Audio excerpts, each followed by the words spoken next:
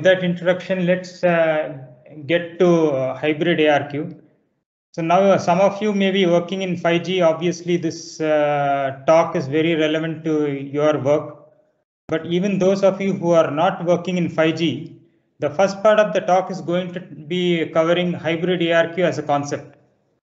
So that is common to any kind of communication networking protocol. It's not exclusive to 5G. So the first part of the talk, we are going to spend some amount of time talking about what hybrid ARQ is and what are the different types of hybrid ARQ. Then we'll get into how hybrid ARQ is specified for 5G new radio. Okay, so that would be the second part of the talk. So let's start with the basics of hybrid ARQ.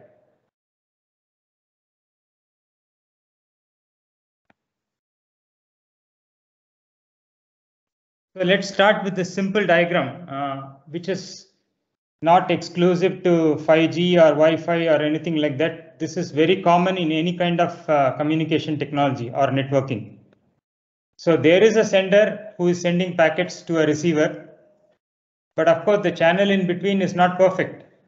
Not all the packets are going to arrive at the receiver correctly. So in this example, packet number 2 is kind of corrupted. The receiver may receive the packet, or it may be completely lost in the channel, or the receiver may receive the packet, but the packet is in error, right? So that is the case, in this example. So the receiver gets packet 1, and then it gets packet 2, which is an error. Then the receiver gets packet 3. So what the receiver does, it gives a feedback back to the sender. Hey, look, I didn't receive packet 2 correctly. Can you resend the packet? So sender responds by resending the packet. So this is a classical retransmission mechanism, which we call it. There's a fancy name to it. We call it automatic repeat request, ARQ. So that's where the acronym comes from. So everything is simple in this case, just retransmit the erroneous packet. Take the second example where packets 4, 5, and 6 are sent by the sender. Again, same thing happens. Packet number 5 is corrupted. Receiver receives the corrupted packet 5, but now the receiver is sort of having a little bit of more processing power, more intelligence. And the packet also has a little bit of encoding, that's part of the packet.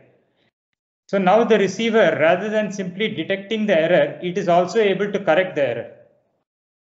So if you look at the previous use case, in this use case with ARQ, the receiver was only able to detect the error. It's not able to correct the error. But with forward error correction, the receiver not only detects the error in packet 5, but it is also able to correct it. So this is called forward error correction. We will come to it later how these things are implemented. I'm just giving a broad overview. So what is hybrid ARQ? Hybrid ARQ is nothing but combining both of these. It is a combination of both ARQ as well as forward error correction. So what happens in hybrid ARQ? Take this example, packet 7 and 8. 7, 8, and 9 are sent by the sender. 8 is corrupted. So typically what the receiver does, it doesn't discard the packet 8, which is corrupted. It stores it in its buffer. And then it tells the sender, please resend the packet. Now sender will resend the packet number 8. It may be a slight variation of the packet. It's not a bit exact copy of the original transmission. There may be differences between the packet that was sent earlier and the packet that is coming here, 8B. In any case, now what the receiver will do, it will combine both the transmissions. It will combine 8 and 8B, and it will try to do a better decoding of the packet. So as you can see here, hybrid ARQ is combination of both ARQ as well as FEC. So when it asks for a retransmission, it is basically ARQ. That is what ARQ does. When it is trying to decode, that is to say correcting the errors, it is basically what FEC does. So essentially hybrid ARQ is a combination of these two.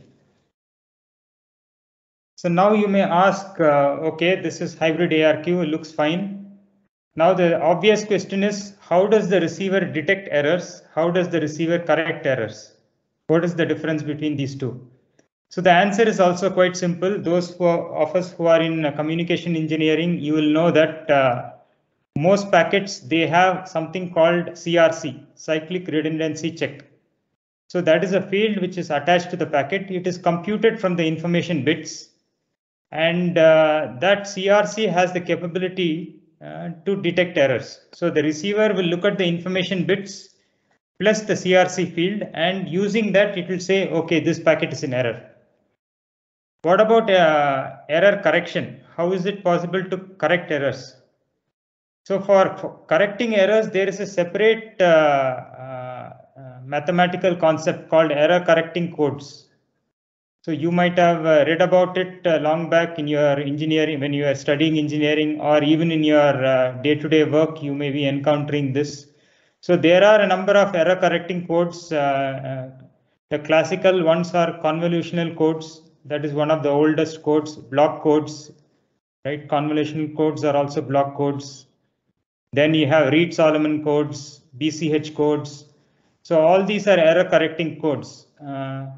More recently for ARQ, that is for hybrid ARQ, the kind of error correcting codes that have been adopted are turbo codes, turbo product codes, polar codes, LDPC, which is low density parity check codes.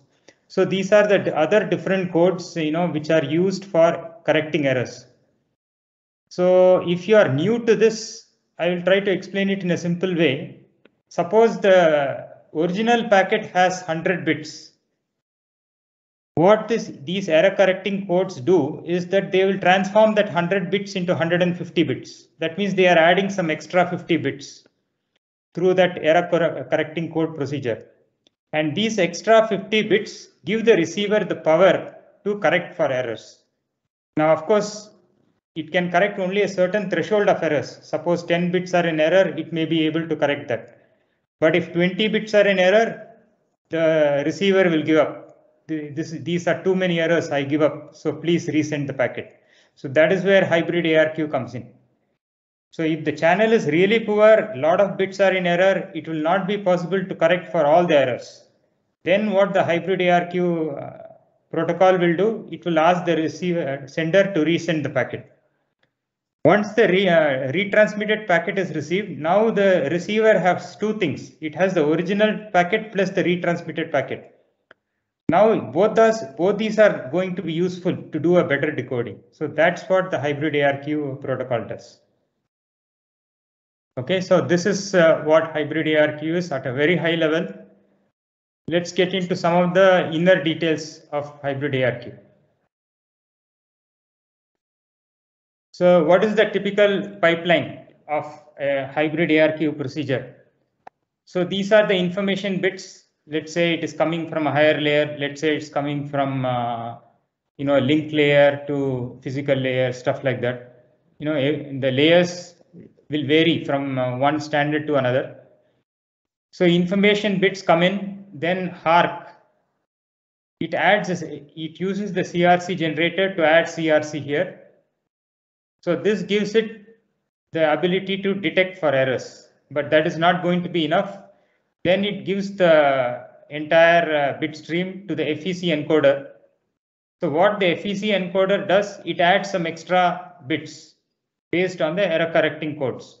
So these bits now give the bit stream or the packet the ability to correct for errors. So this is for detecting the errors, this is for correcting the errors. Then it goes through a bunch of other blocks, which we will not go through in detail, interleaver, modulator, buffer, and so on. On the receiver side, the reverse procedure happens: demodulator, deinterleaver, FEC decoder, CRC check, and information bits. So this part is a little bit important to understand. So FEC decoder first tries to correct for errors. So that means it will try to find a valid code word which is as close as possible to what has been received. But FEC decoder doesn't know it doesn't have the knowledge that it has done the decoding correctly. What if 20 bits are in error? FEC decoder has a limit. It can probably detect maybe 10 bits in error. What if 20 bits are in error? So decoder doesn't know that. It will simply say, this is what I have decoded, please check. This is where the CRC checker comes into play. Based on what is given to it, it can immediately tell whether the packet is in error or not. So it is doing a detection of error.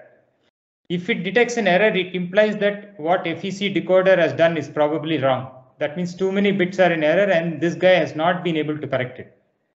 That is the implication of that. So these two things are not kind of independent. Although they operate independently, both are essential to guarantee good communication on the air interface. Okay, so that is where ARQ is. If there is an error, what happens? You send a feedback. If you got the packet correctly, you send a ARQ. If you did not get it correctly, you send a negative ARQ. And based on this, the sender will do a retransmission. So notice on both sides you have buffer. So this is important to observe. The reason we have this buffer is fundamentally this whole thing is also ARQ, right? Retransmission. So to do the retransmission, you need the buffer to store the original information bits and whatever you have added in between. So that is the reason you have the buffer. And why do we have the buffer in the receiver side? Because if you recall our earlier example, you receive the original transmission plus the retransmission. So you can do a better decoding if you combine the original with the retransmitted packets. So that is the reason you have a buffer on the receiver side as well. Okay, so this is the overall processing pipeline for hybrid ARQ. So now let's quickly look at some of the variations of hybrid ARQ. So this is a very important concept to understand. You might have heard these terms. Suppose you are working in 5G or any of the other wireless standards, you might have heard these terms. The two terms we are going to look at now is chase combining and incremental redundancy. So it's very important to understand what these two are and how they are relevant to ARQ. So going back to this figure, we made a mention that in the combiner, multiple transmissions of a packet are combined. So let's assume that the packet was originally transmitted, it was in error, and then two retransmissions happened. So finally the receiver has 3 copies of the packet. It has the original transmission plus 2 retransmissions. So the combiner, what it does is it combines all these 3 versions of the packet to do a better decoding. But how this combination is done, there are many different techniques. So 2 of those techniques are chase combining and incremental redundancy. Okay. So at a very high level, chase combining is very simple. This is your information bits. You added the CRC and then you added the error correcting code. So this is also called channel coding. So now the bit stream is completely transformed from the original one. Now what the transmitter or the sender is going to do, he's going to do the initial transmission. And if it is in error, he will simply do a retransmission, n number of times. For every retransmission, the sender is going to send exactly the same bit stream. He is not going to change anything. That means whatever was transmitted in the first transmission, the same thing is repeated. So this is called chase combining. So nothing is different here except that the combined energy of the packet is higher. That means the receiver now has more energy to decode the packet because you have received 4 copies of the same packet. That is what it is. Now let's look at a more intelligent scheme which requires a different mechanism of transmission. So same thing, you have the information bits, you add the CRC and then you add the channel coding. But now you do the channel coding in such a way like you have to select the proper kind of channel code which supports incremental redundancy. And as a consequence of this, what you do is every time you do a retransmission, you don't send the same bits. As you can see here in the first transmission, only the first few bits were sent. In the second transmission, another set of bits were sent. In the third transmission, the last set of bits were sent. So it doesn't mean that the bits sent between any of these transmissions are unique. No, there can be overlap. You can resend some of these bits in the second transmission or in the third transmission. That is allowed. But what is important in the incremental redundancy is with every transmission, you add more redundancy to the packet transmission. So let's try to explain what is this redundancy. Let's go back to our original example where you have 100 bits coming in. This is the actual information or message you want to tell the receiver.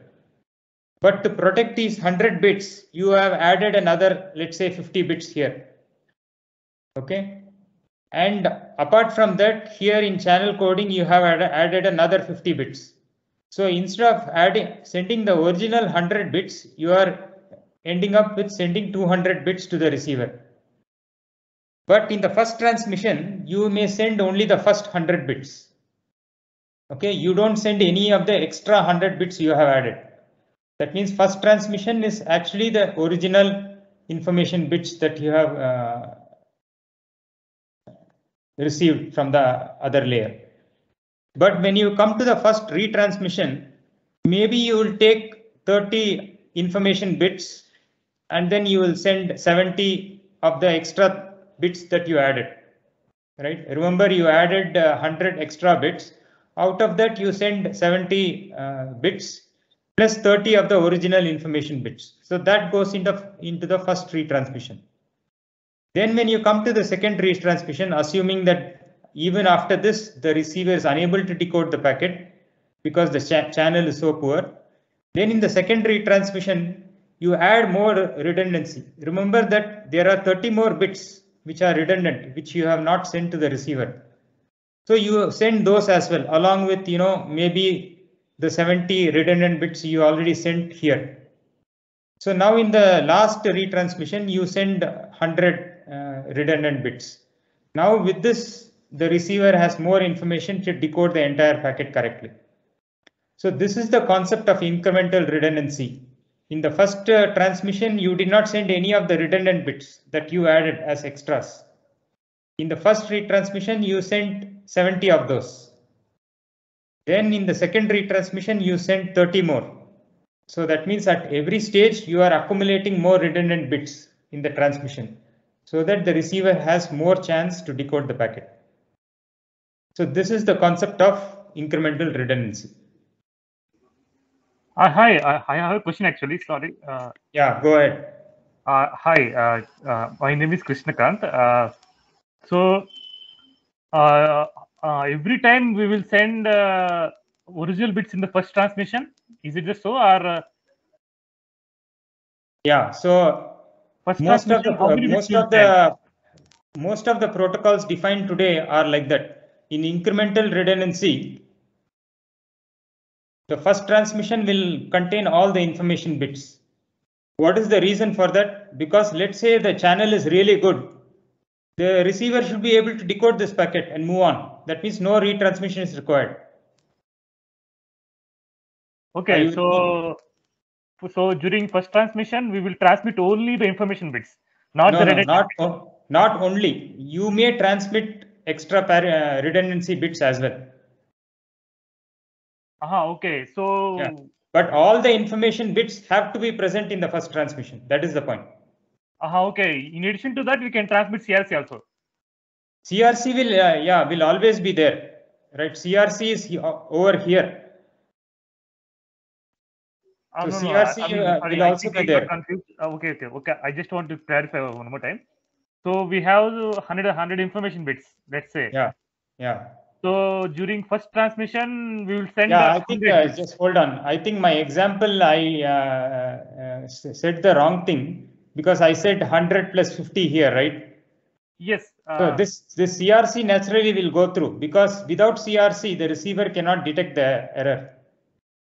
Okay, so CRC is a must. CRC is a must. Okay, so during first transmission, we have to transmit information bits plus CRC. plus CRC, and optionally you may also send some of these bits that you added in channel coding. Optionally, okay. That is depending on how the protocol is defined. So 5G may define it in a certain way, IEEE 15.4 will define it in a different way, Bluetooth will define it in a different way. So it depends on how the protocol is defined. According to that, you have to try, that protocol will specify how to do the first transmission. Okay, but in general, we have to transmit all the information bits in first transmission. Yes, so I explained what is the reason for that. The reason is if the channel is really good, you don't need to do any of the retransmissions. Yes, that's correct. And I have one more question. Can you please go to the previous slide? There is a buffer, no? Buffer. Yeah. So how much time we will keep them in the buffer? Is there any time limit? There will be time limit, no? You cannot keep them forever, no? That is again very much dependent on the protocol. 5G defines it differently, Bluetooth may define it differently, and so on. So typically people will not specify how much time. What they specify is maximum number of retransmissions. Okay, so that number defines this buffer. Okay. Once we reach the maximum, then we'll discard them. Yeah. Okay. Thank you. Yeah.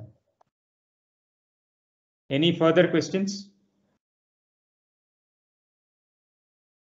You can ask questions later. Let's move on. What are the different types of ARQ? So in literature, people identify 3 types of ARQ: type 1, type 2, and type 3. So in the simplest case, what happens if there are errors, because FEC is part of the packet, forward error correcting is there. So errors can be corrected. And if errors are not, if the packet errors cannot be corrected, the receiver will simply discard the packet and it will ask for a retransmission. That is the simplest type of type 1. But within type 1, there is another alternative case where you do chase combining, which we saw here, right? Multiple copies of the same bit stream are transmitted and the receiver will combine them and try to do a decoding. So that is what type 1 is. Type 2 is basically incremental redundancy, which we have been talking about so far. So what we call as incremental redundancy is just another name for type 2. Then there is something called type 3, right? So now to understand type 2, let's go back to this. Let's say we had a discussion just now that the first transmission contains all the information bits. It will also be apparent in the discussion that the retransmissions don't contain all the information bits because they contain mostly the redundant bits which you have added in this process. So which means that just looking at the one retransmitted packet, the receiver cannot decode the packet. Which means the receiver has to have the original transmission plus the retransmission to do the proper decoding. Right? So that is one of the problems with type 2. So that is where type 3 comes in, where every transmission, that is the original transmission plus any of the retransmission, every transmission is self-decodable. Which means that if you want, you can decode the packet purely from the retransmitted packet without depending on the initial transmission. So that is what we call as type 3. Okay. And there are other things in the literature which we will not go through. Now there are a couple of minor variations of ARQ. So earlier the gentleman asked, over here, how much time you store in the buffer. I said typically protocols may or may not specify what is the maximum number of retransmissions. So if the maximum number of retransmissions are specified, we call it truncated ARQ. That means once the maximum is reached, the packet will be discarded by the sender itself because sender is basically giving up. Whereas if no maximum is specified by the protocol, we call it persistent ARQ. That means you keep on retransmitting until the receiver receives the packet. There is no limit on the number of retransmissions. Now there is another variation called time truncated ARQ, which is used by some systems. So here there is a timing constraint as well. So for example, in IoT, one of the lower layer protocols that is used is called IEEE 15.4. That is used in IoT system, specifically low power wide area networks. So there is also a time constraint. That means the packet has to be transmitted within this time. So there is also, there could also be a constraint on the number of retransmissions. But in addition to that, there is also a time constraint. So then we call that time truncated ARQ. Okay. So now the question is, can you think of any reason why a practical system, will do something like this persistent ARQ? That means you keep retransmitting until the receiver receives the packet correctly. So in practical sense, in the real world, it doesn't make any sense. You cannot be indefinitely or infinitely retransmitting until the receiver receives the packet. So what is the use of even giving it a name? So this is actually of theoretical importance. So when researchers do theoretical analysis of ARQ, they always define, am I analyzing persistent ARQ or am I analyzing truncated ARQ? So the analysis procedure varies. But from a practical real world perspective, you will rarely see persistent ARQ anywhere. Real world systems are always truncated ARQ. But it will be surprising for you to know that 5G new radio doesn't specify any limit on the number of retransmissions. If you actually study the specs, there is no limit on the number of retransmissions. However, the reason for that is there is no need to standardize this. This is actually left to the equipment vendor to provide such a feature, and it can be configured by the operator, which is what most operators will do. Some operators may configure 4 as the number, some may go up to 16, right? So there will definitely be a limit, but it is not something that 5G has standardized. So just keep that in mind. Okay, now let's look at two more differences about ARQ, two more variations of ARQ. One is called synchronous and the other is called asynchronous. So by the name itself, you can figure out, and also by this diagram, you can figure out what is going on. In synchronous ARQ, every retransmission, like in this example, every retransmission happens like immediately after the acknowledgement is received. In this case, negative acknowledgement. Right. So a NAC is received, and immediately after that, the next slot or subframe, the retransmission happens. Same thing here. So it is very well defined. The timing is very well defined. That is to say, you will also notice that the feedback, whether it is NAC or ACK, that comes 3 slots after the transmission. So here in slot 1, the transmission goes. Slot 4, you get the feedback, and then so on here. So the timing is well known in advance. So that is what we call synchronous. The other alternative is asynchronous, where the timing is not determined in advance and it is very dynamic.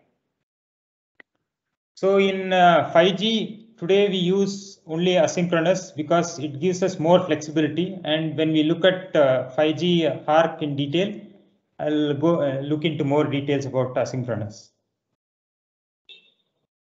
Then there is another thing called adaptive and non-adaptive ARQ.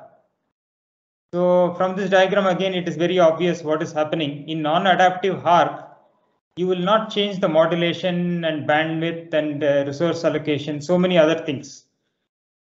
So between the transmission and the retransmission, all these parameters are going to be the same. So that is what we call non-adaptive ARQ. So take this as an example.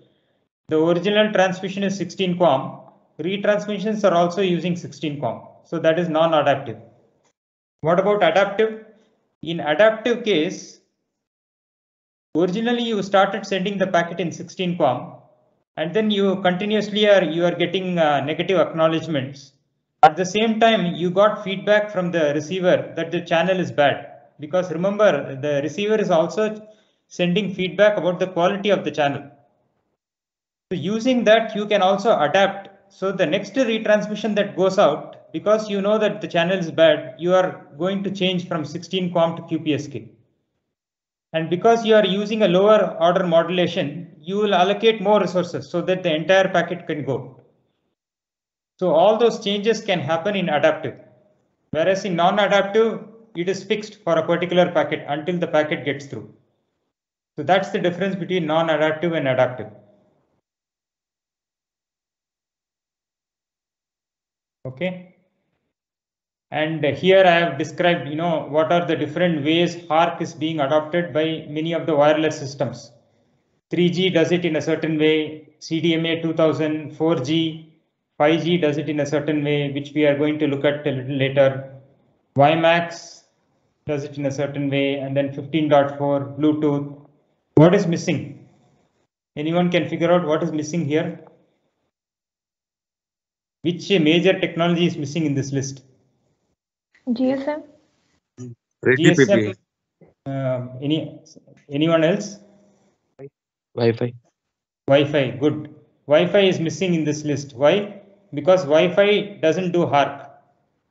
What Wi-Fi has is only ARQ. That means it only does retransmissions like this. So there are, proposals to bring in HARQ as well to Wi-Fi. So right now it doesn't have. Okay, any questions before we move on to 5G specific things?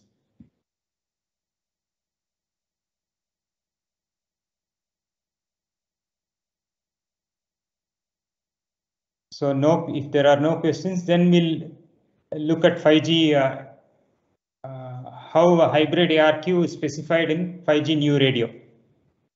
So the basic concepts are the same, both FEC is there and retransmission is there. Whatever we covered in the earlier content, the same thing holds good. I will show you the broad overview here. So we covered what is asynchronous, adaptive and stuff like that. So 5G actually does asynchronous hybrid ARQ both in the uplink and the downlink. And not only asynchronous, it is also adaptive. That means you are able to change the coding rate. You can do both chase combining as well as incremental redundancy. Both are supported for 5G. One of the things is parallel process, which we will cover here. But before we get into hybrid ARQ, there are actually 3 retransmissions in 5G. Some of you may be aware. HARQ is not the only one that is responsible for retransmissions of packet. You can also do retransmission at RLC layer and then PDCP layer. Right. So those of you who are not aware of the stack, I can bring up the stack also.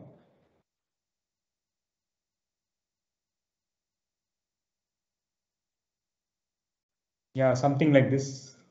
Maybe I get a 5G new radio. Yeah.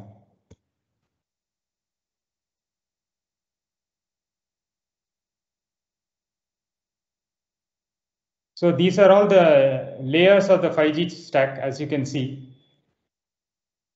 You have MAC, you have RLC, you have PDCP, and then SDAP, right? So now HARQ is sitting right here at the MAC layer, and it involves below MAC is the physical layer. So obviously there is a little bit of division of labor between MAC and physical layer for HARQ operation. So HARQ operates both at the MAC layer and physical layer. But on top of MAC, we have RLC, and then on top of RLC, we have PDCP. The question I am putting to you is, why are we doing HARQ when there is already retransmission at RLC layer? There is also retransmission at PDCP layer. You can see the word also, ARQ is there here. So ARQ is implemented in RLC. It is also there in PDCP. So why do we need so much of retransmissions? And don't forget about this, you will finally end up with TCP IP, where TCP is also going to be doing retransmission. So at so many different levels, retransmissions are happening. So what is the logic for that? Retransmissions at MAC are a little bit faster. Correct. Yeah. So that is the correct answer. So the thing is, the requirements for 5G, especially from the applications, are very challenging. Not only 5G, even in 3.5G, what we used to call HSPA plus, even there, and then going to 4G and LTE, the requirements have been becoming more and more harder to achieve simply by doing retransmissions at the RLC layer, or at a higher layer for that matter. So we want to react quickly to packet errors. So typically typically why do packet errors happen? The main reason for packet error is you select a particular modulation and a coding rate based on your current information about the channel. So let's say right now you got some feedback from the receiver and then you figured out that channel is fairly good. So you decided I'll go with 16 QAM, code rate of 1/3. Let's assume something like that. And then you started sending packets. Now a little later you got feedback from the receiver saying that I'm getting a lot of errors and the channel is becoming worse. So then what the sender will do, the sender will adapt the modulation encoding rate. So that is what is known as explicit link adaptation, which happens in almost all wireless systems. So that is called explicit link adaptation. But this explicit link adaptation is very slow because it has to wait for a feedback from the other side, and based on the feedback, it has to adapt its modulation encoding. So instead, what you do is you accept the fact that you don't get your modulation encoding perfect. Whenever you select the modulation encoding, you accept that there are going to be errors, even though you may try to do as good a selection as possible, there are going to be errors. So without explicit link adaptation, how can you correct for errors? That is exactly what HARQ is doing. So sometimes HARQ is called as implicit link adaptation, because if you remember our discussion on incremental redundancy, with every transmission you are adding more redundancy to the packet. So implicitly what you are doing, you are actually decreasing the code rate by adding more redundancy. So instead of doing it through explicit link adaptation, you are doing it implicitly. And by doing that, you are not really waiting for feedback from the opposite side in terms of the channel quality. You are assessing the feedback simply by the ACs and NACs. So using that and using incremental redundancy, you are able to do a better job. So timing is one of the things. The other thing is, RLC. If you look at the internals of RLC, RLC has 3 modes: acknowledge mode, unacknowledged mode, and transparent mode. So it's only acknowledge mode that does retransmissions, not the other 2 modes. So how do you protect packets which are in and transparent mode? So that is where again HARQ can be useful. And finally, what is the nature of usefulness of retransmissions at PDCP? So what happens if you have a handover from one G node B to another? This is what we call an inter G node B handover. So when such a handover happens, the layers also change. You are now using a different RLC and RLC and MAC layers, because you are now in a different G node B. So the old G node B, even though you have been doing retransmission at RLC, those RLC packets will get flushed. They are no longer relevant. So that is where retransmission at PDCP level helps in the case of inter G node B handovers. Okay, so I hope this gives you a sense of appreciation why we need retransmission at different layers.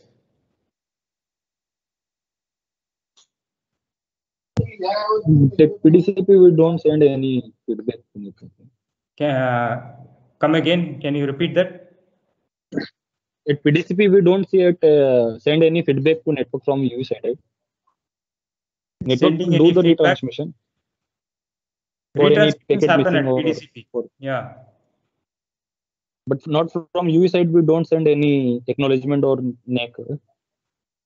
From PDCP layer, it will happen. Otherwise, how will PDCP know? But from UV side, we don't see any ACK NAC configured from network. Right? Okay, you can look up the PDCP specs. It is a very short specs. So there it will tell you how the retransmission works. You may be right that there are no ACNACs, but they must be having a different kind of mechanism. See, typically retransmission, ACNAC is one of the methods, but there is another way in which retransmissions can happen even without ACNAC. So if you are correct, that must be the way. The way is that many layers expect packets to be delivered in order.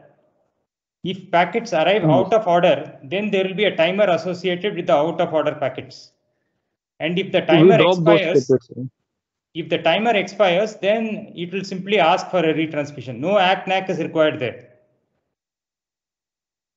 Are you with me? Yeah. But if the timer expires, we pass the packet to the upper layer, but I don't think we send. So as I said, if you look at the PDCP specs, it is a very short spec, easy to read. Your doubt will get clarified. Yeah, timer runs, but once timer expire, we transfer those packet to the upper layer. Right? Yeah, okay. We just hold at PDCP only. Yeah. So now in 5G, we already described, I already shared with you, it's asynchronous, it is adaptive. But it is adaptive as far as my reading goes. It is adaptive in the sense that the coding rates and redundancy bits can change from one transmission to the next. But now one important thing is this. It may not be obvious from this diagram.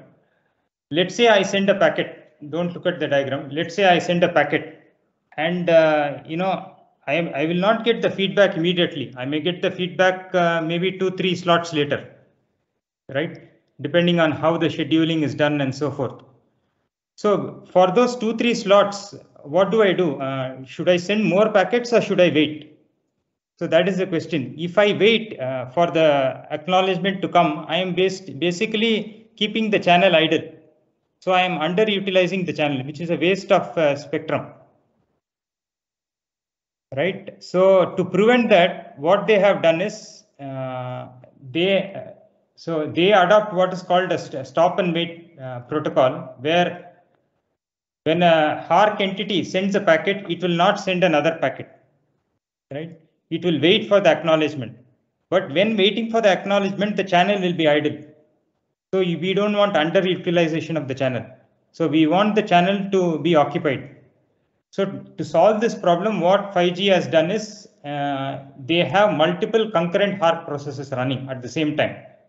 So when the first HARC process, let's say this guy sent a packet, when this guy is waiting for acknowledgement, acknowledgement may come only here, but it doesn't matter. We don't waste this time 3 and 4. During 3 and 4, some other process will use it. So multiple HARC processes are running, both in the network side as well as in the UE side. And this multiple stop and wait HARC processes make sure that the channel is always utilized. You are not underutilizing the channel. Now it's perfectly possible. You may ask, why was it designed this way? Why didn't they use something like RLC? Because if you look at RLC, the RLC is not a stop and wait protocol. If you look at RLC acknowledge mode, for example, they have what is known as a sliding window. So you can send n number of packets without getting an acknowledgement. And only if your transmit window is full, you have to stop sending and wait for acknowledgements. So they could have adopted that for HARC as well. You can send multiple packets and wait for acknowledgement one shot. But they have not done that mainly because firstly, we are at a lower layer, which is HARC, which is MAC and physical, where we want to keep things as simple as possible. Secondly, we want the acknowledgements to be as short as possible in terms of number of bits. So to acknowledge this particular packet for one HARC process, all you need is a single bit, 1 bit. But in RLC, if you remember, I talked about a sliding window. Their acknowledgements are not so easy because every packet has to be numbered. They have what is known as a sequence number. And when acknowledgements come in from the receiver end, the acknowledgement should carry the sequence number to tell the sender, which particular packet is being acknowledged. So that is another reason why, that kind of a sliding window approach will not be suitable at MAC, because here we want to keep things very simple, and the acknowledgement for HARQ is as small as just a single bit. So that is why the standard has adopted the concept of stop and wait protocol for HARQ and multiple concurrent HARQ processes. Not only for 5G, this thing is there even in 4G and as well as in HSPA. The same scheme is adopted. Hello. Hi, I have a question actually. Sorry. Yeah, one by one. Go ahead. Your question. Yes, my name is Krishna Kant. So, why RLC ARQ is reliable, more reliable? I mean, somewhere in the document that is mentioned as reliable, no? More reliable. Which one is more reliable? RLC ARQ. RLC retransmissions. I mean, RLC automatic. Actually, both of them work together. RLC ARQ is as important as HARQ, which is going on at MAC and 5. Yes, but I think somewhere in that website it is mentioned that RLC ARQ is more reliable than MAC HARQ. I think it's just somewhere I saw somewhere. I mean, when you scroll, yeah. More reliable. A combination of fast retransmission and RLC is reliable packet delivery achieves this. Yeah. There is no such thing as RLC ARQ is more reliable. As I said, both of them work together as a team. Okay, so okay. Right. See, the reason is, TCP/IP, especially for high bandwidth application, we are talking about 100 Mbps. So for something like 100 Mbps high bandwidth applications, which is going to be common in even in 4G, it is common. So 4G and 5G. So in these kind of applications, suppose there is an error, what will happen? Because these are all managed by TCP. TCP will think that there is a network congestion and it will immediately start backing off. So to avoid this kind of backing off due to TCP, you need highly reliable connections at the lower layer. And that kind of reliability cannot be achieved just by RLC alone. So that is the reason why you need RLC in combination with HARQ to provide for this kind of application that avoids the TCP congestion problems. So this diagram we have already seen in a different perspective from the previous discussion. So this is explaining what is incremental redundancy. This is the first transmission, which is in blue. And what we call systematic bits is nothing but your information bits. And if you notice, the first transmission carries all the information bits plus some redundancy bits.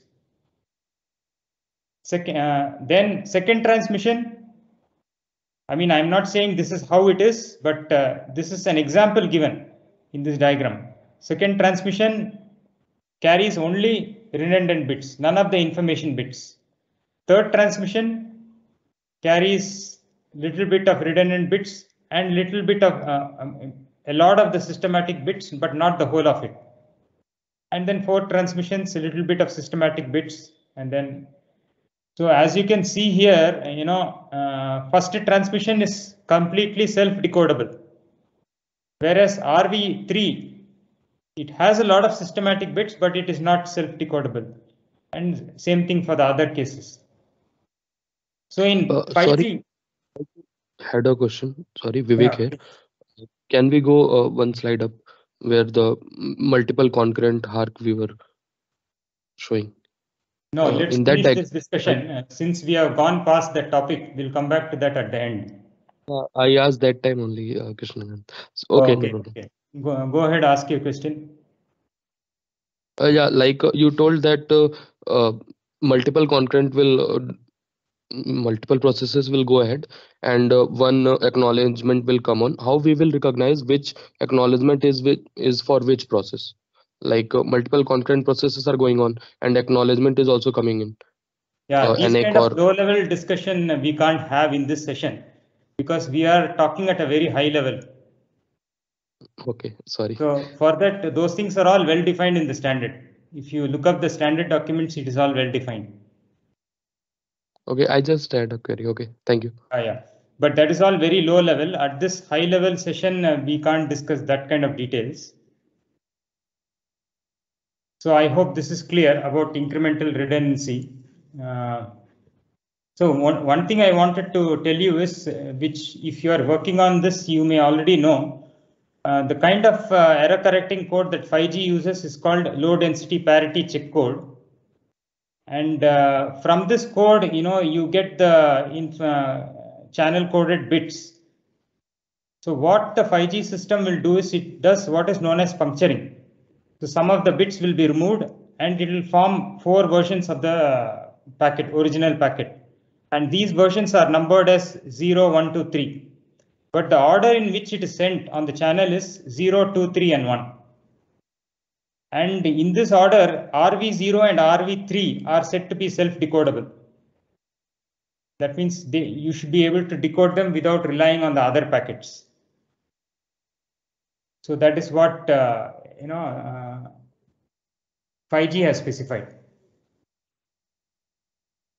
Now, in terms of the composition of where HARQ is, so as you can see here, there is a HARQ entity here, which is inside the MAC entity. What you are looking at is MAC. So MAC is getting logical channels from RLC, and then it is sending transport blocks to transport channel. So within a MAC entity, you have the HARQ entity. And HARQ entity has multiple HARQ processes, as we described. So in 4G, we could have up to 8 parallel HARQ processes. In 5G, we can have up to 16. So that is what it is. So in this diagram, you can see multiple MAC entities are there in the UE. Why is that and how is that possible? That is possible because this entity is managing master cell group. This is entity is managing secondary cell group. So we'll not get into the details. These cell groups, are relevant to something called dual connectivity, which is another concept or a feature in 5G. So when network is connected to multiple cells, then you have a master cell group and a secondary cell group. And in that particular case, you have multiple HARQ entities within the same UE. Then there is also another diagram which I showed you here. Yeah. So here, this is a slightly different concept. It is not what you call as dual connectivity. There is no master cell group or secondary cell group. What we are looking at here is multiple cells, but they are all managed by the same kind of MAC entity. But interestingly, within the MAC entity, there are multiple hybrid ARQ entities, each one managing one cell. So each entity is actually managing one carrier aggregate, one cell component carrier in another feature of 5G called carrier aggregation. So just keep this in mind, just because we are talking about MAC entity doesn't mean there is only one HARQ entity in the UE. So there could be multiple HARQ entities, entities in the UE, depending on how many component carriers are there and depending on whether you have a master cell group and a secondary cell group. So those things also matter. So that was this particular diagram. And some explanation is given here, which we will not go through. So let's go back to this diagram where we talked about logical channels, transport channels, and all that. So what is actually, see, in the previous example, we talked about packets being retransmitted and stuff like that, acknowledgement, negative acknowledgement based on packets. So packet is actually a loose term in 5G. If we have to be more precise at the level of MAC and physical layer, we should say it's a transport block. Transport block is a sequence of bits that go from the MAC layer to the physical layer. And one transport block is sent in one TTI. TTI is again, a consecutive set of OFDM symbols. to be sent on the air interface. So when we say packet loosely in HARC, in 5G what we really mean is transport block. So what it means is that when a transport block is not correctly received by the receiver, you have to retransmit the transport block. So that is typically how it was in earlier standards. But in 5G, transport blocks can be huge. In fact, a transport block can be even as huge as 1 million bits. So imagine if such a huge transport block, you lost maybe only 100 bits. You have to end up transmitting the entire transport block, which is actually a complete waste of resources. Right? So what 5G has defined, they have defined a concept called code block group. Right? Now, some of you may be aware, code block group is something which is new to 5G, but in 4G there was already a concept called code block. Every transport block along with the CRC is divided into code blocks, and each code block gets its own CRC. So CRC is done at two levels, one at the transport block level and one at the CRC level. So which means that 5G has two levels of error detection, which is possible. Error detection can be done here plus at the transport block level. So there is a little bit of protection there. Now the problem with code block is, suppose this particular code block is in error, everything else is received correctly, which is really great, because now if you want to retransmit, you need to retransmit only this one. So that is really good. But the problem with this approach is the signaling overhead will be high, because like I said, the transport block is huge and code blocks are limited to only 8,448 bits. So the number of code blocks in a transport block can be potentially huge. And if you have to send ACNAC for each of this, then it's going to be a mess. I mean, the signaling overhead is huge. So what 5G has decided is, we can actually group some of these code blocks into a group called code block group, which is signaled by a RRC message. And when acknowledgements go through, they go through only at the level of code CBG, code block group. So let's assume we are looking at, let's say, CB4 and 5. If CB4 is in error, CB5 was received correctly, you have to resend both CB4 and CB5 because they are part of the same code block. The reason is, when the ACNAC comes, it comes for CBG2. It doesn't individually say which one is in error. So when retransmission happens, it happens at the level of code block group. So I just wanted to highlight this, which is again an important thing in 5G. Now, how are feedback bits sent to the sender? So there is a way to package the bits, and the way this is done is called a code book. So 5GAR defines 4 different types of code books. The first one is applicable only if you are doing CBG level retransmissions. If you are doing retransmissions at the level of transport block, then this code book is not applicable. So this is applicable only when you are doing CBG level of retransmissions. Then there are 3 more: type 1, type 2, type 3. Okay. So I will just cover the main one, which is type 1 and type 2. So type 1 is also called semi-static code book. So in this case, the number of bits which you have to send in an ACNAC report is fixed, and it could be potentially large. So let's say if you have many component carriers, assume that you have 6 component carriers, and each of them you have to carry 50 bits. 6 times 50, 300 bits you have to transfer for every ACNAC report. So that is the problem with the semi-stat. I mean, it's not a problem if all the component carriers are active.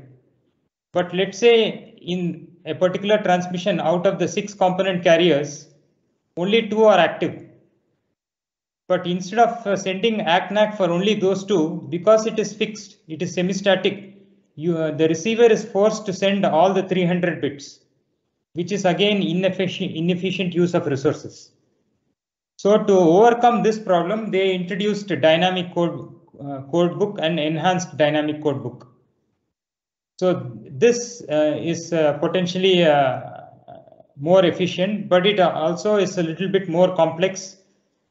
So to I mean, we'll not go into the complexity how both transmitter and receiver communicate. How to see, the thing is, they have to have a common understanding how many component carriers are actually scheduled. So that understanding comes by another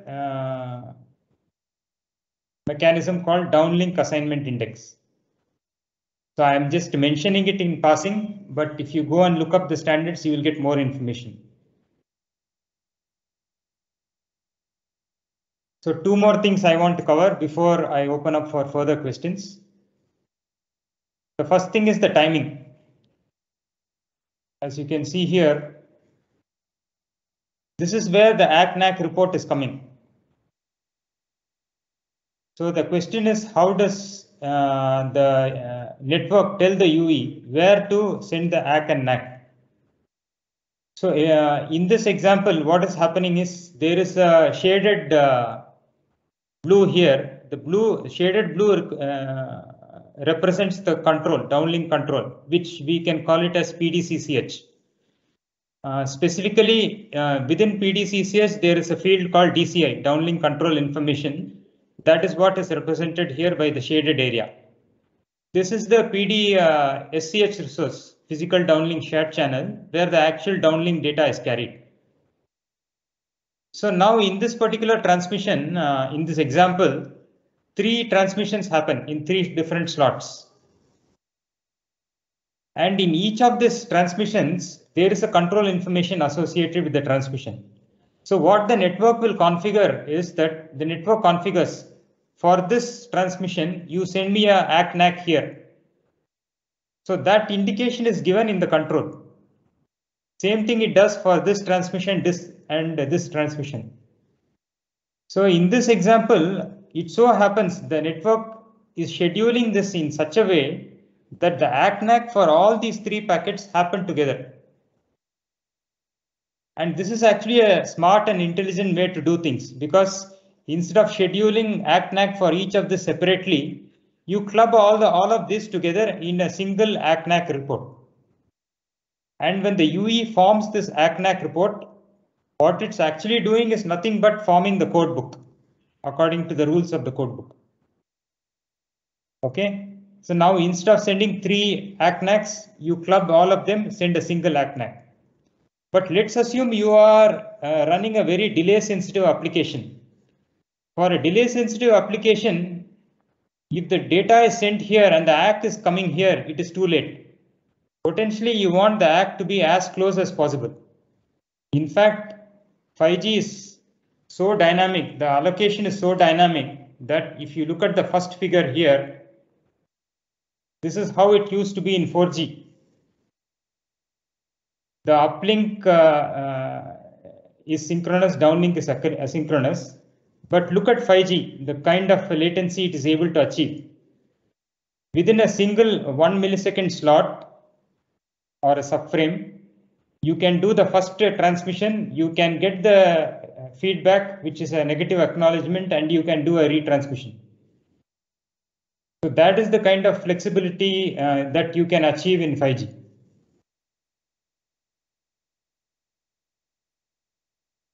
So that is about the timing I wanted to touch upon briefly.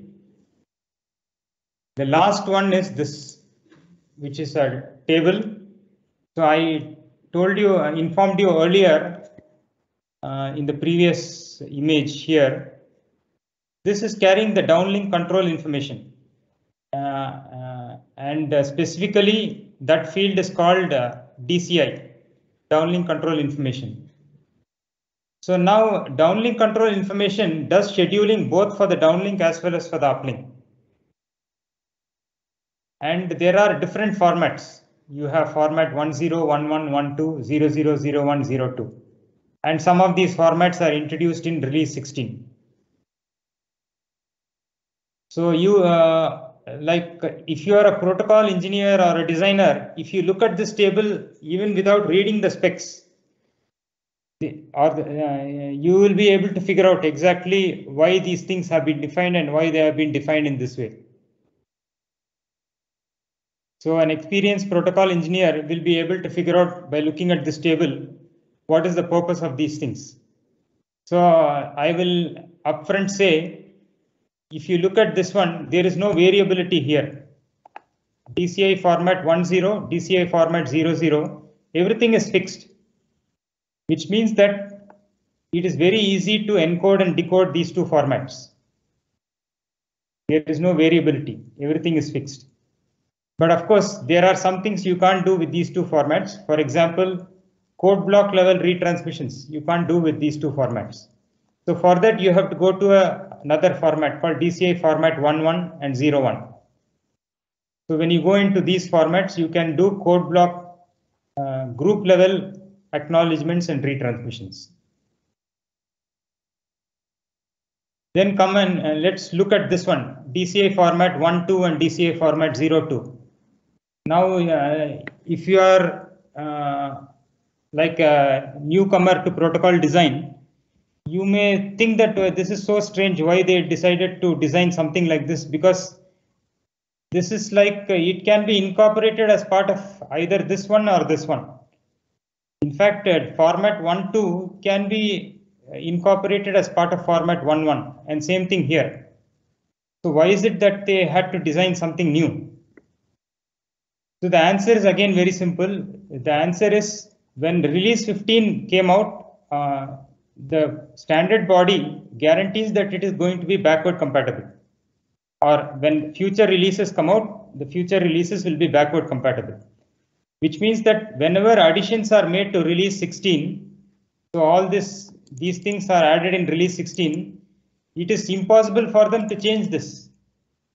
Because if they change this, it will break backward compatibility. So the only thing that the protocol designers can do is to add a new format, which will make the whole protocol backward compatible. And the same thing for these new fields which are added in release 16. Again, they are all added in a backward compatible manner. If you notice, all of them have a 0, which means that if these fields are missing, it will be backward compatible with any release 15 entity. So when you look at tables like this, always think about why the design came about and what could be the reasons for designing it like this.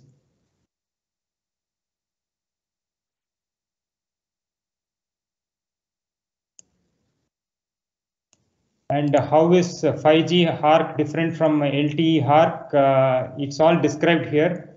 The main difference is in 5G, HARQ is asynchronous both in the uplink and the downlink.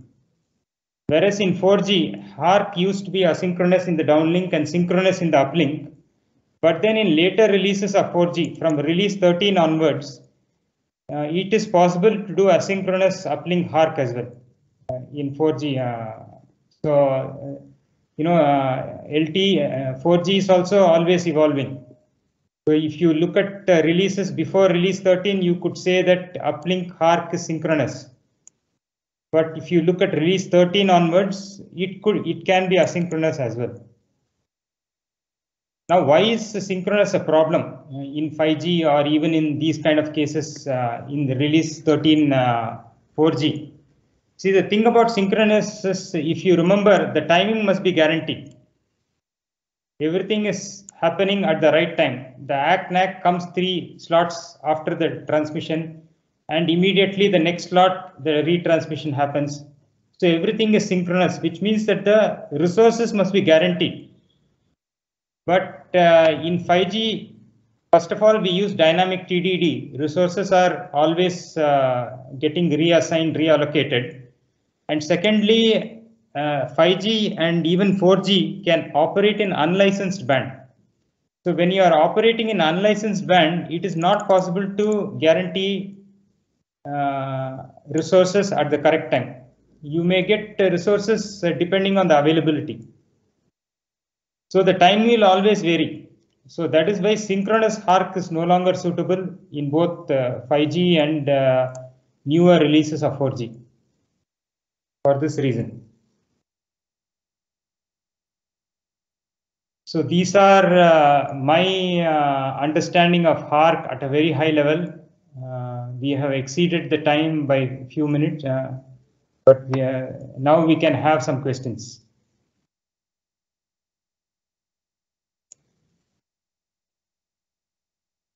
Any questions, please? Hello. Yeah, Sujit. Yeah. Yes. So if we miss RV0 transmission, Yeah. You miss the first transmission, new transmission. Yeah. And Yeah. after that we receive RV2, right? So RV2 is not the self decodable. Not self decodable.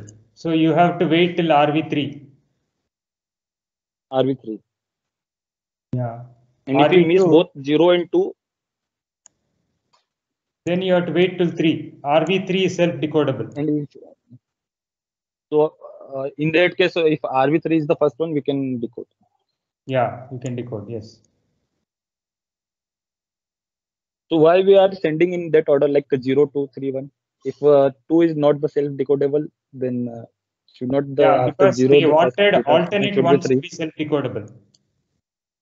The way the designers thought of it is they wanted alternate transmissions to be self decodable, because when burst errors happen, it can wipe out, let's say, the first two. Okay. For that reason. Yeah. Thank you. To some extent, burst errors anyway are protected by interleaving, but this is an additional protection. Yeah. They wanted alternate ones to be self decodable.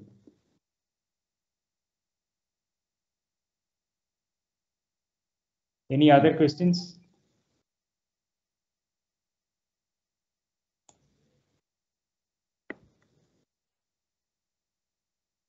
There is one more thing I didn't describe here. See, there are some cases where actually this is there in 4G also. Some of you might have heard the concept of TTI bundling. Have you heard it? So 5G doesn't call it TTI bundling, but they have a similar concept. What happens is sometimes the UE is required to send all the 3 redundancy versions one shot. That means typically what will happen, you will send 0, you will wait for ACNAC, then you will decide whether to retransmit with 2. But there is one specific feature in 5G and in 4G where all the versions are sent together back to back. That means TTI after TTI. In consecutive TTIs, they are sent. The reason for that is there are some applications which are delay sensitive. So for delay sensitive applications where the delay constraints are extremely high, that is the QoS requirement is very high, we are willing to sacrifice a little bit of bandwidth to meet those delay constraints. So the UE will proactively send all the 4 versions together, and the receiver will have a greater chance of decoding them quickly. So that is important for delay sensitive applications. So that feature is also there.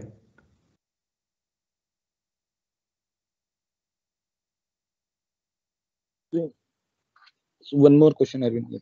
Yeah, please. So how in NTN non-terrestrial network HARC will be, like the delay will be very high, right? At the time we will send the HARC. In which network? Network would have sent multiple.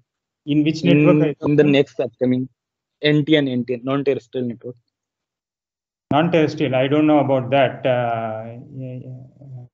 Because definitely non-terrestrial networks, you cannot get the kind of latency you are talking about on cellular networks, because it takes time. Yes, so the delay will be very high. Yeah. Yeah, but not so high as it used to be. See, you have heard of Starlink, right? Yes. Yeah, Starlink is a low Earth orbiting satellite. So the delay is not so high compared to geostationary satellites, where it has to travel thousands of miles, delays in the order of seconds almost. What I read from spec, like they will increase the number of HARC to 32 but it will only hold up to 32 only. No, number of ARQ is not going to change your delay. The number of ARQ processors, that is only to make sure you utilize the channel. That is not going to change if your system is designed in such a way that there is a limitation of RTT, round trip time. That limitation is going to be there. Take Starlink, which is a low Earth orbiting satellite. There you will have RTT in the order of tens of milliseconds, maybe 30, 40, 50 milliseconds. So here in 5G terrestrial network, we are talking sub 1 millisecond we are talking about in this slide. Right? Within 1 millisecond, you are getting the ARQ and then you are retransmitting. This kind of round trip time is impossible with satellite networks. So will this hard process hold for the NTN also? It will hold, but the kind of applications will be different.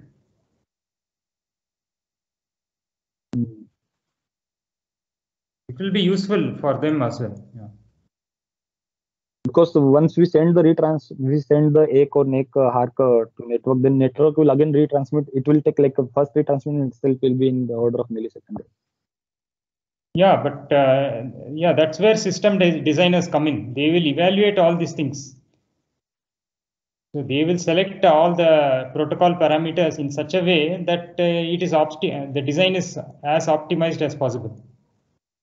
So the standard body, whenever these standards are made, they don't decide based on ideas. They actually create a prototype, present test results, experimental results. Then they tweak the parameters. So like this, few iterations happen. Finally, after that only they will conclude that, okay, this is the kind of thing we can adopt and these are the kind of applications that can be supported on this. So there is quite a bit of experiment that goes on before standards are formed. Yeah, I agree. But only question was like this ARQ will have, because the delay is high, right? Very high.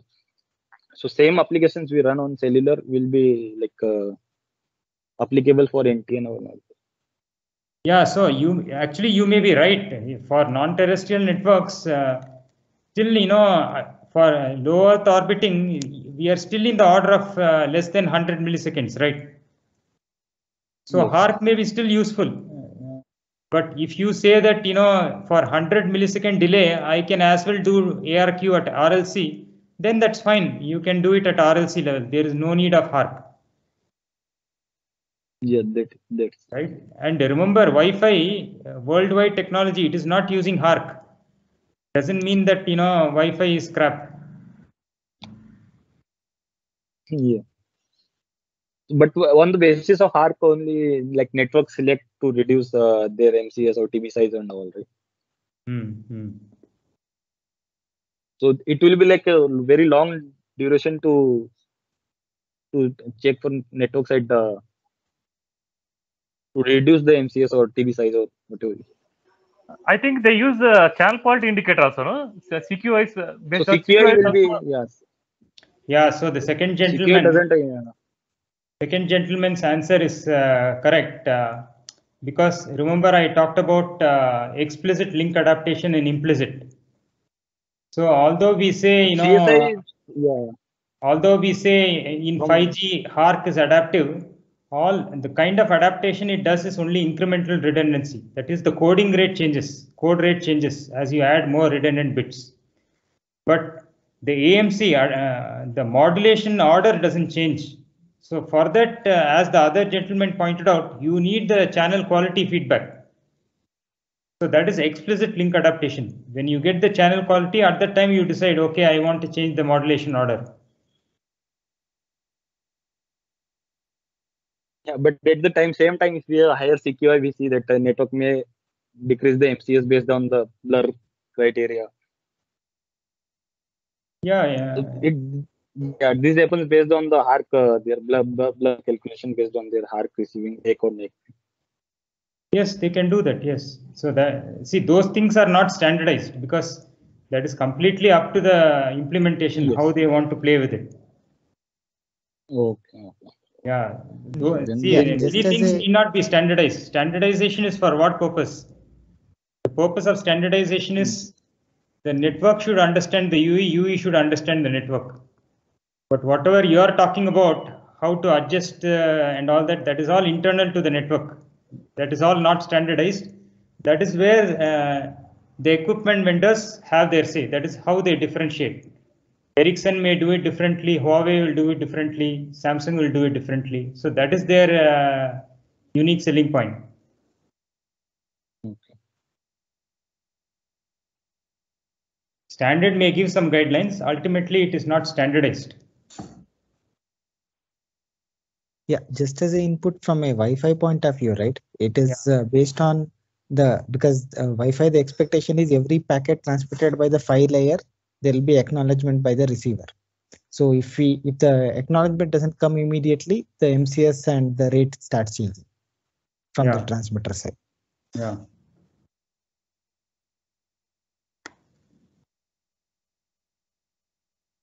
Thanks for sharing that. So is it like a stop and wait protocol at Wi-Fi? Sudhir can answer that. He is working more Sorry, closely. I didn't. Is it a stop and wait get the protocol? Wi-Fi, is it a stop and wait? Okay, I'm not exactly sure about what stop and wait protocol is about. Stop and wait is you send a packet, you cannot send the next packet until you get an ACK. Yeah, so the concept in Wi-Fi is the ACK, once the equipment receives a packet, right, it has to respond with the ACK within 16 microseconds. So there is a time period by which it has to return the ACK. So if it doesn't, that means it is assumed that it has not received the packet. This I'm talking only at the PHY layer, not the MAC got it. layers. Okay, thank you. And also, actually, I would like to one more point. In such cases like Wi-Fi, the medium is gets contained. So during that specific window of time, like nobody also cannot transmit till certain interframe spacing time is expired. Yeah, that is the CSMA-CA protocol, right? That is there, yes. But it's not about only CSMA-CA, right? Even the network, I mean, the channel quality is also what people are talking about. So, in that context.